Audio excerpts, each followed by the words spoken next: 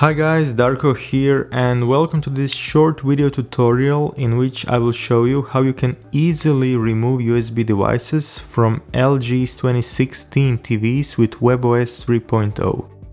Up until now it was a real challenge to find the appropriate menu to do this, but now it's much simpler, so thank you LG.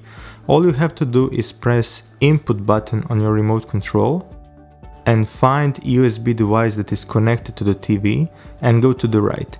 And here press once, wait a few seconds, and you will get this message that you can now eject the device without any worry about data loss or corrupted files. And that's it. Thanks for watching. Thanks once again to LG who finally decided to update this, and see you in next video. Bye.